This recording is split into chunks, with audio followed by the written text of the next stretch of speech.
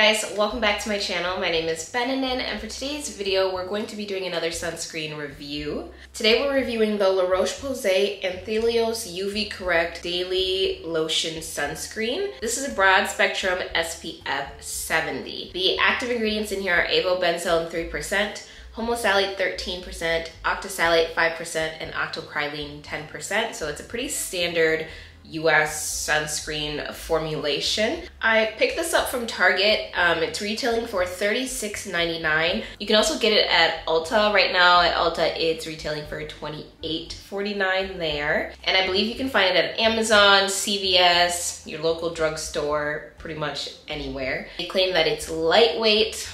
We'll talk about that. They claim that it's non-greasy. We'll also talk about that. And it's formulated with antioxidants and niacinamide, which is a vitamin B3. And they claim that it's a sheer lotion sunscreen. So I'll show you guys what it looks like on the back of my hand. They do claim that this is fragrance free. To me, it just smells like sunscreen. Nothing special about it. And the formula, oh, I didn't even show you. I just started rubbing. The formula is sort of a thicker lotion texture, leans a little bit more on the thicker side of things, and it is very, very, very moisturizing. This is definitely one where I would say skip your moisturizer altogether, because look at that compared to that. This one, dry, cracked. And then this one, moisturized, hydrated, very glowy. So I believe on their website, they're claiming this is more of a natural finish. To me, this is definitely giving dewy and glowy, and there's a sheen there. And I did test this one out on my eyes, and right off the bat, just so you know, this does irritate my eyes. It's not a burning sensation like I've had with some other sunscreens. It's more of just an irritation, slight stinging towards the end of the day. So day one, when I wore it on bare skin, initially I felt like it was very moisturizing. I was like, okay, I can deal with this. It did feel slightly a little bit heavy when I was rubbing it in, just because it's more of that thicker, richer texture. But it spread out pretty easily and it settled in. And it's looking a little bit more shiny, and when I would touch my face, I could still feel a slight bit of residue, so it wasn't fully drying and settling into the skin. After 15 minutes, I wore it in window lighting, and as you guys can see in window lighting, again, that glow is definitely there. And for some reason, the way that the light was reflecting from my face, it looks like there might be a bit of a cast, but I don't think in real life you see really any cast. I think it was just the lighting in this situation.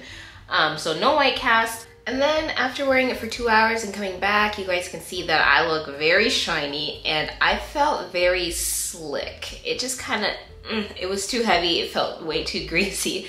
So I went ahead and blotted, and after blotting, I reapplied. Reapplication was okay. It was definitely heavier now that I had a couple layers of the sunscreen on, and it definitely felt a little bit slick and heavy on my face. So I wouldn't recommend reapplying with this one, especially if you have oily skin. It's gonna be a lot. It's gonna feel like a lot. So it was just too heavy. And it was a bit too slick as well. I'd say, so if you have oily skin, you probably won't like it as much.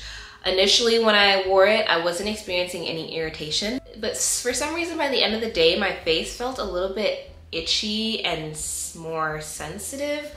And I was like, maybe it's not the sunscreen. Maybe it's something else. So then I wore it again the next day, when I should have just stopped right there. So the next day when I wore this, I wore it with a moisturizer underneath and put the sunscreen on top, and this was very unnecessary. The sunscreen works on its own.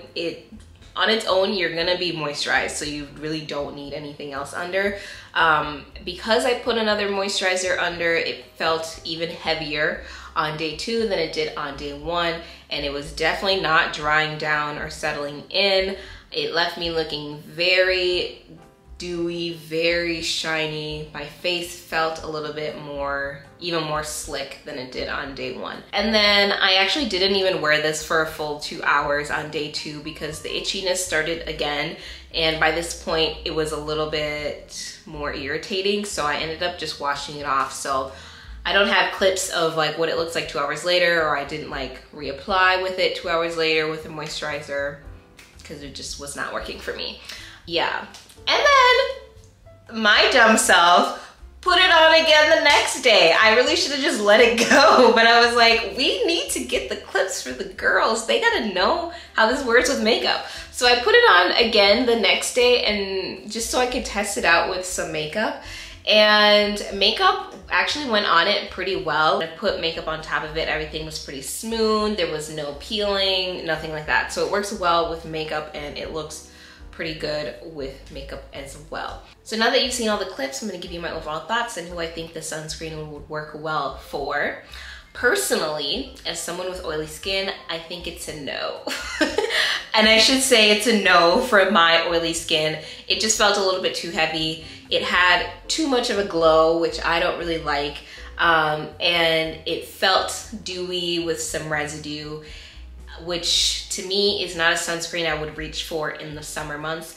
Maybe in the winter, when I lean more combination and I want a little bit more oomph and moisture, it might be able to work, but I just didn't like my experience with it. If you have more dry skin, I would honestly almost say that this might be too shiny as well. But my friend who is dry skin said that she liked the way that it felt, so it could work for you. If you have acne prone skin, I did end up experiencing a little bit of breakouts where I just started to get some whiteheads, but it wasn't any like big cystic pimples or anything like that. So I think you might be okay if you have acne prone skin, but my acne prone skin, I had a little bit of breakouts. And I think because I had the irritation, the breakouts showed up a little bit more than you might experience. If you have sensitive skin like myself, it really depends. We're all sensitive to different things. My sensitive skin did not like this sunscreen. I had the itching, the irritation with it. And then if you wear this with makeup, it should wear okay with makeup. You might need a little bit more powder if you like more of a matte finish, but if you like more of a glowy finish, it works as a nice base. It did end up irritating my eyes personally. I felt like when I put it on, at first it wasn't irritating, but by the end of the day, it kind of moved into my eyes and caused it to be a little bit more irritated. It wasn't burning or like red, but it was just a bit irritated. Those are my overall thoughts on the La Roche-Posay Anthelios UV Correct Daily Sunscreen Lotion, the US version. I did hear that there's a European version of this sunscreen, and I'm curious to know if it's similar. I doubt it. I'm sure that the active ingredients are different, which means the formula and texture might be different as well, but that's my review on the US